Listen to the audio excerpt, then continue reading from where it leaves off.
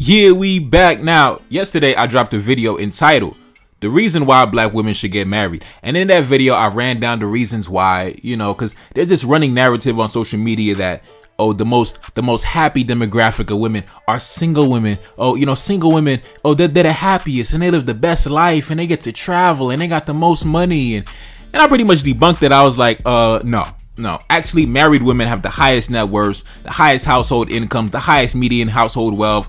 Just, the married couples got all the goddamn money. The married couples, all the wealth is concentrated in the hands of families up at the top. Okay, single people, they can't compete with the married people. The richest and most powerful men in the world, they're usually all married. And the richest, most powerful women in the world, they are usually the wives and the daughters of rich men. They didn't make their wealth by, going to school and working 30 years. No, they made their money because they had a rich father, a rich husband, a rich granddaddy. And yeah, that's what it is. All right. The family structure. In that video, I explained that the family structure is actually an economic vehicle for women. And when you crunch the numbers, their median wealth, their household wealth, it skyrockets once they get married. Compared to single women, listen, married women, they blowing them out the water, man. So that's why I made that video, And another thing too, this one lady came into my comment section and she was like, the women, we want to get married. We understand the importance of marriage. It's the men that don't want to get married. It's the men that don't understand the importance of marriage. Now, I'm not going to get into that because there are more black men married than black women. And black women are usually the ones that always talk about, it's a village. Like, remember when Dr. Umar said that, random black men are supposed to step up and be the big brother to kids who don't got no father. Now, me, during that whole fiasco, when I made videos about it, I said, I was saying the same message I always say. I was preaching the family structure. If the family structure was intact, you wouldn't have to depend on no random man in the street. You wouldn't have to outsource anything. The men in your family should be the first line defense against anything that you need. So that's what I'm always gonna say. I'm always gonna say, listen, go to your family. Are the men in your family holding it down for you? So why do you need to outsource that? The men in your family should be the ones responsible for everything that you need. And I'm gonna still stand on that. And a lot of women don't like when I say that. When I say, listen, go to your family. Go to your goddamn family. Why can you not depend on the men in your family? A lot of women get triggered when I say that, but I'm gonna still stand on that. I'm gonna still stand on that because a lot of problems will be solved if you would just go to your goddamn family. I hold it down for the women in my family, so why can't the men in your family hold it down for you? That's how I see the world, right? Now, this lady hopped on social media. She said this. Take a look up on the screen.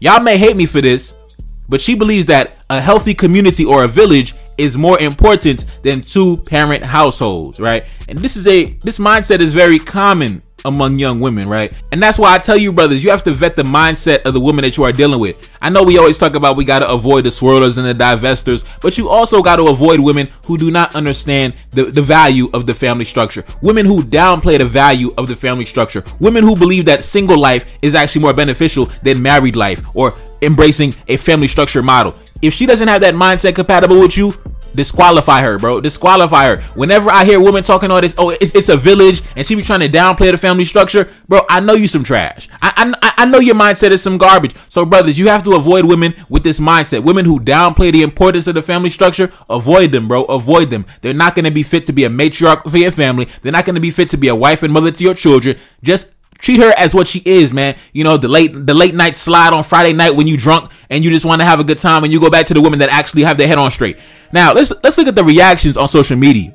This person said at the top, but what type of households should make up the village? Exactly. Like I always say on my channel, a community is nothing but a collection of families. That's why I never really take a woman serious when she starts talking all this village talk, because when a woman in the modern day is talking all this village talk, what she really means is, I just want to be able to have a baby with anybody and pass off the responsibility off to anybody else. That's all it is. Remember in the video yesterday, we spoke about that one dude who had 6 baby mamas, right? 6 baby mamas, 6 different women lined up to reproduce this man's genetics. And this dude had no place to stay. He had no job. He was homeless. He was just a bum. But 6 different women lined up to reproduce this man's genetics. Do you think the family structure was important to them? Do you think, is this man going to be a good father? Do you think that was running through their mind? No, because in the back of their mind, we got the village. The village will hold it down. The village is supposed to do it. Forget the family structure. It's about the village. But guess what? They don't know the family structure is the foundation of the village. Now, let's continue. On the second tweet, the person said, I'm gonna just summarize it. They basically said the nuclear family was constructed because it is the most capitalist efficient structure. And the person responded to him and said, the nuclear family is the bare bones component for a healthy environment. For children need both parents because a dad may not necessarily know what a girl needs and vice versa. If you try to build a village without the nuclear family as a baseline, you'll find the women will greatly outweigh the men, and without any good male father figures, boys become more antisocial because let's face it, most women don't know what boys need. Let's continue. This person said, I believe a healthy village is a byproduct of healthy two-parent households, but that's just me though. This person said, the village comes from the nuclear families. You and your two homegirls with kids is not a community or a village. Exactly, bro. Exactly. Because in their mind, you know, when they talk about a village, that's what they mean. They mean like a bunch of single moms collaborating, you know, coexisting together in the same space where the women are the leaders of the community that are, you know, raising up the children. And it's not a bunch of men around because they probably procreated with a bunch of men who didn't fit any characteristics of a good father in the beginning, in the first place anyway. So they procreated with a bunch of men who were not fit to be a father, right? So now in their mind, we got to create this village of like women, this like female centered village where we all raise our kids together because we all chose bums for fathers. Now let's continue. The only difference between one and the other is you don't have to deal directly with the man with as much rights to the child as you. She don't want both because that would mean a man would have equal say. This is the 2023 version of I don't need no man. Exactly, bro. Exactly. That's why when that lady came into my comment section talking about, oh, the women, we understand the importance of family and we understand the importance of marriage, man. Be quiet. Y'all been preaching the benefits of single independent life for years now. Since I was a young boy, since I was in diapers, I've been hearing this single independent garbage. All right. So don't come around now. I'm a grown man talking about, oh yeah, you know, we always appreciated family. We always appreciated the family structure, man. That lady came into my comment section lying last night, man. Lying. But that's why I had to make that video yesterday and crunch the numbers, okay? Married households, two-parent households, they have the highest concentration of wealth. And these single women households, they are at the bottom of the economic hierarchy. Among all races, single women, they have the least amount of money, okay? They have the least amount of money. And the households led by men alongside their wives, they have the most amount of money. They have the most financial cushion. They have the most savings. They have the most investments. They have the most businesses. They have the most property. They have the nicest cars. They have the biggest houses. I mean, it is what it is, man. It is what it is. It's just a fact of life. It's a fact of life, man. That single independent shit gonna get you nowhere. All right. It's the married women that got all the goddamn money. Now let's continue. This person said, healthy two-parent households create healthy communities. Where do you think the uncles, the aunties, and the cousins, and the godmother and the godfathers come from? When you can't create healthy two-parent homes, how can you create a community? Now, going back to, remember when Dr. Umar said that random black men, you know, in the village got to come and be the mentor and big brother? I remember I had said, where is the men in the family? The village already exists. The uncles and the godfathers and the granddaddies and the big brothers and the big cousins, they should already be there. That's the first village. That's the first village. Before you go outside into the greater community, you have to go inside your family bloodline first. But you know, a lot of people get upset when I say that for some reason. All I'm doing is enforcing the importance of the family structure. Because, hey, like I said, a village, a community is nothing but a collection of families. So if your own family ain't even solid, man, don't even start talking about no goddamn community or a village, man. Listen, your family got to be solid first. That's the building blocks. That's the foundation. Now let's continue.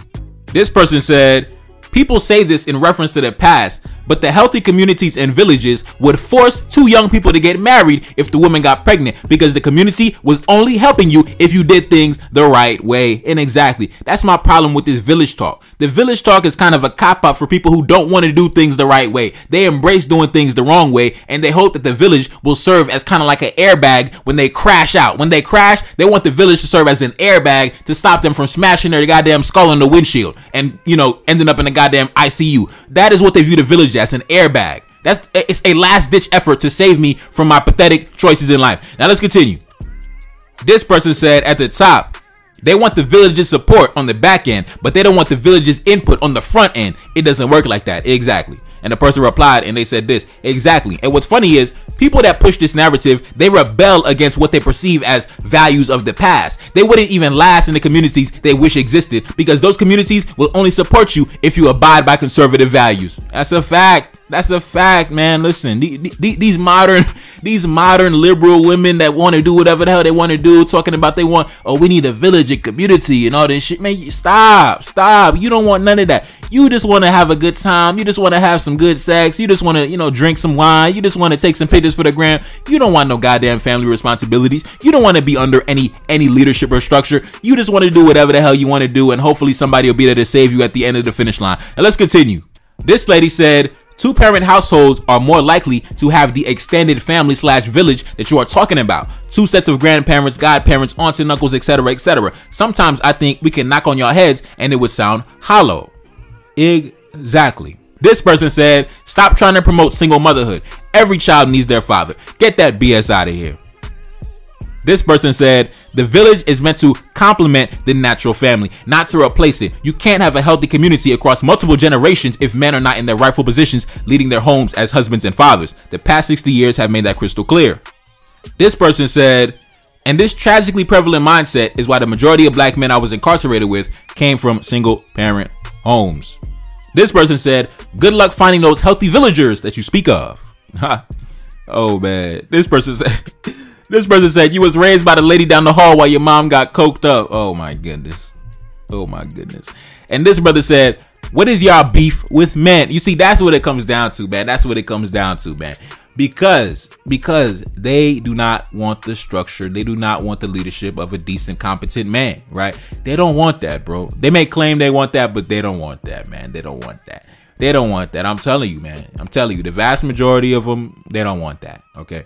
They don't want that, and at least they're honest about the fact that they don't want that, at least more and more.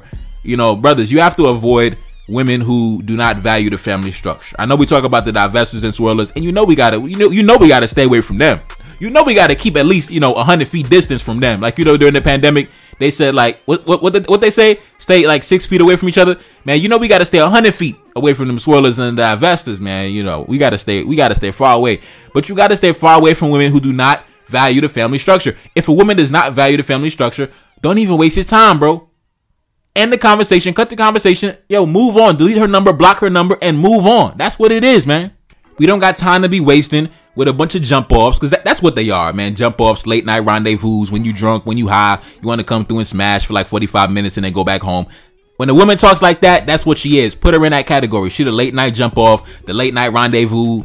And yeah, that's what she is. She's not fit mentally to be a matriarch of a family. She's not fit mentally to be the wife and the mother of your children. Okay, these are honorable titles. When you look at your grandmother, when you look at your mother, these are what you call, matriarchs. They're supposed to be, beacons of wisdom for the family. They're supposed to be models of respect and elegance and intelligence. You have to choose the right woman to be the matriarch of your family, man. You can't choose a random, a jump off the street, man. A random skeezer off the street, man. Nah, bro, no. You have to choose a dignified, elegant, intelligent woman, man. Now, anyways, it's your boy Neferkari, that's Celine back in the building. Yes, indeed, Cash App up on the screen, and I'm gone. Peace. Reincarnated, I'm back in original fashion. I left on a horse and came back in the ass, and I left with abundance and came back to famine. We used to be pyramids, now we be rapping. Look how the mighty have fallen. Used to be running, now we be walking. When you be cooning, that's when they applauded. Selling your soul, your sons and your daughter. Gotta come up in this shit, they stuck in the mix. Really, my heart to be breaking. That's why I'm stacking that paper and handle my business. Pass it down in generation. Talking about money and power and building a nation. That's a deadly combination. Never be watching the TV, they pushing agendas,